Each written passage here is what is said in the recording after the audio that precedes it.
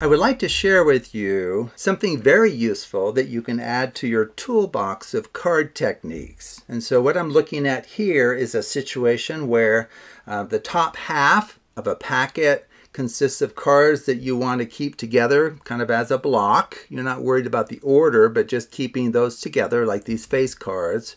And then the bottom half of the packet consists of a different group of cards that you're hoping to keep together. Here it's the number cards. Okay, so there's countless applications of this, but I decided to go with a division of face cards and number cards.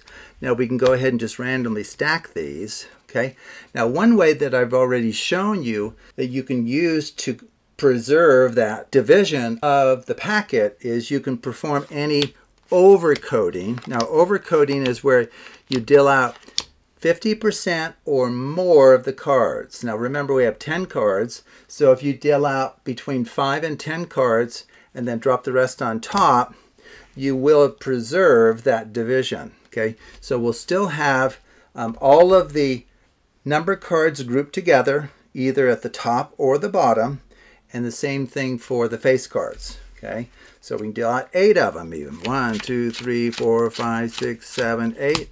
Okay, so that also preserves these two blocks. Now I may move the blocks around and move the cards around within each block, but we're not so interested or worried about that. Okay, now what I'm going to show you today is a technique that I've recently discovered that accomplishes the same thing, but seems to be mixing the cards quite thoroughly. Okay, and so I have it listed over here.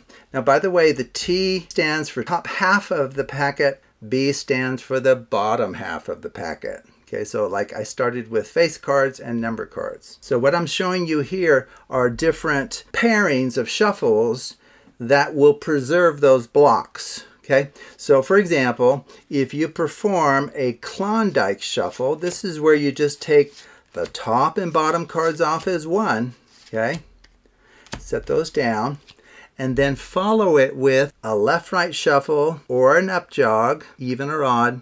You're going to preserve those blocks. So for example, why don't we just do a left-right, and the spectator can decide, okay, how should we stack these? Left on, right on left. Okay, very good.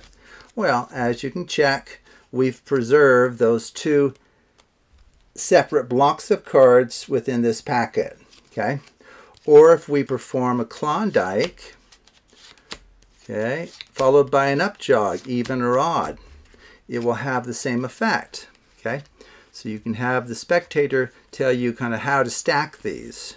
The left position cards or the right. Maybe they'll say right on left. Okay, so the key is you would perform several of these in succession, giving the illusion of mixing the cards when in fact you know quite a bit about the organization of this packet. And then to add just one more, oh, by the way, the bar here, like B bar, it means the bottom half, but the cards have been reversed in order. Okay, so like right here, if we do a Klondike followed by a left-right shuffle in which we stack the right pile on top of the left, it will take the original bottom and move it to the top, but the cards within that original bottom half will be reversed in order, and then the top half will just be moved to the bottom. Now kind of the assumption here is we're not so worried about the cards being rearranged within the respective blocks. We just want to keep the blocks intact. That the top half is of one kind, the bottom half is of the other,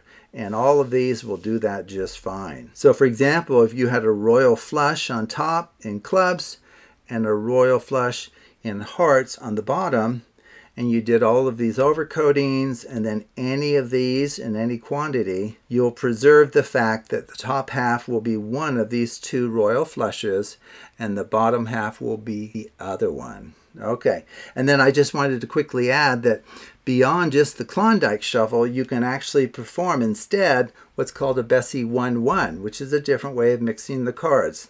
It really does give you a different ordering.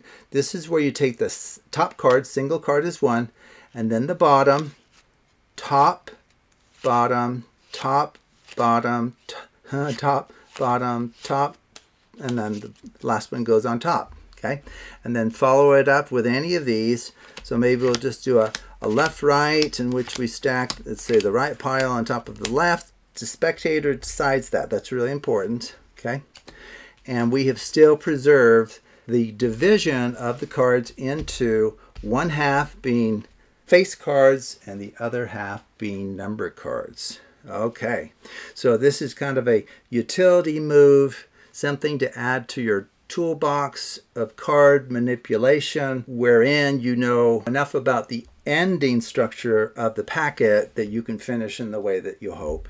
So anyway, I thought I would just share this with you.